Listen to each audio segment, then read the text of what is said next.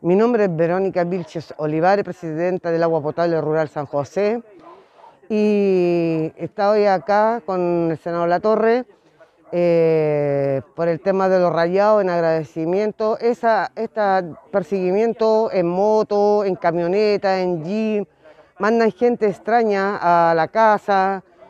Estamos muy unidos gracias a las autoridades, gracias a las comunidades, gracias al pueblo. Agradeciendo a todos y a todas, porque pase lo que pase, nosotros siempre vamos a estar en la lucha por el agua. Muchas gracias.